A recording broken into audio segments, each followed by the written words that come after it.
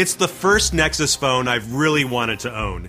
It's screaming fast. It looks great. And now that I've made the Nexus 6P my daily driver, I don't even think I can suffer through bastardized Android overlays and bloatware ever again.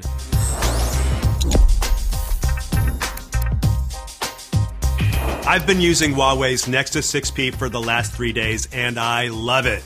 Some of its best tricks are hardware related, and some tie directly into Android Marshmallow. But as a unified hardware-software package, this phone is packed with killer features. Google calls its fingerprint sensor system Nexus Imprint, and it's a crazy fast method for unlocking the phone. The speed of execution is just breathtaking, and either of my index fingers will take me from a black screen to my home screen in a flash. Android Marshmallow does a wonderful job in giving you quick access to your most important information. The low-power ambient mode will show you incoming notifications right when they stream in. They also pop up as soon as you pick up your phone. There's also always-on voice commands that give you access to Google Now even when your phone is off. Okay, Google. What's on my schedule? Here are the events you requested.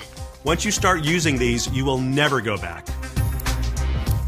One of Marshmallow's headline features is Google Now on tap, and it's super useful once you start exploring it.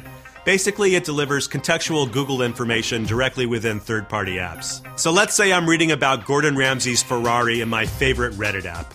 A long press of the home button brings up Google, YouTube, and image links for both the celebrity chef and the exact car model. It works with messages too, which is perfect for finding directions to a restaurant your friend just mentioned.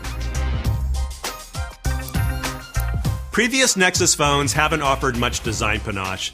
It's almost like Google wanted to compromise the designs in order to prop up the sales of OEM partners. But the 6P looks and feels absolutely gorgeous. It's super thin. It's got a high-end aluminum body. The front-facing speakers produce serious volume. And the 5.7-inch AMOLED display gives me the perfect size for my hands, where last year's Nexus 6 was just a little bit too wide for comfort.